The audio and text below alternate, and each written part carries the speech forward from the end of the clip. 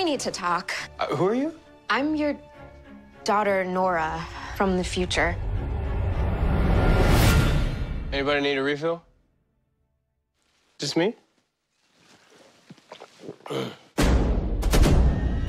People call me XS. It's a nickname you gave me when I was a kid. And I'm kind of stuck here now. So, anybody know what to do? This is so weird. God, I love this place. I can't believe that's our daughter up there. Nora shouldn't be here. She could Marty McFly herself out of existence. She needs to be with her parents 30 years from now, not us now. Nora, I need to know. My poker face is that bad, huh? Please. Why'd you keep this from us?